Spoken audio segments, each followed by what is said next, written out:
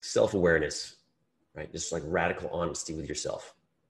And I don't know if it's necessarily that hard, but think about yourself in the third person and say like try to examine where your weaknesses are, because I think a lot of us get hungry to get into a deal. And that can really hurt you. So step back and ask yourself, like, why are you getting into the deal? Are you just hungry to get into one, or does it make sense? And what does that real estate investment, what role does it play in your portfolio?